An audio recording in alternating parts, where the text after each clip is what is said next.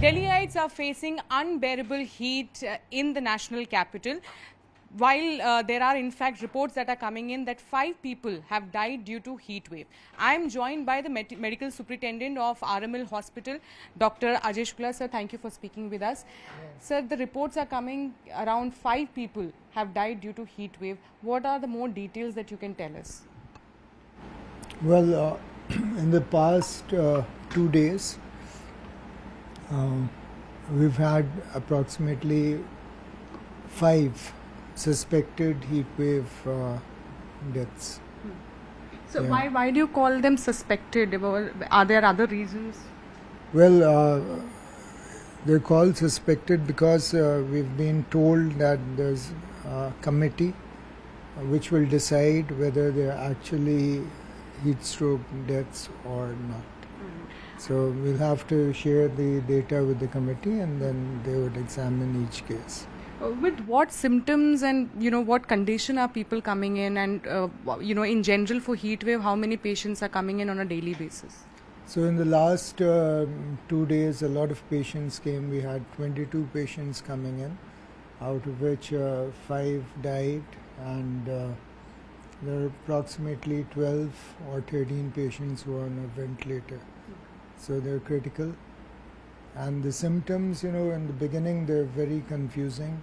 They're not very specific. People can have a high pulse rate. They can have rapid breathing, a shallow breathing. They can have nausea, pain in the abdomen, things like that. So most people, they only rush to the hospital when they faint or become unconscious. Yeah. So what is your message to the people who cannot avoid going out and they will have to be out in the sun? So what is your message? What are the tips and preventions? You see, it's not only when you go out that you get a heat stroke. A lot of patients get heat stroke despite the fact that they don't go out, because a lot of patients, they work in conditions which are not very good.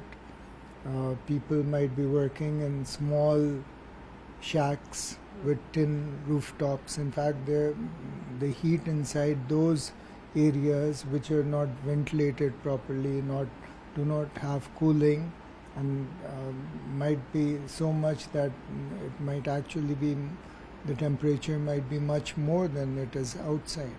And then apart from that, if you're doing a physical activity, if you're not drinking water adequately, then you're very much prone to develop a heat stroke.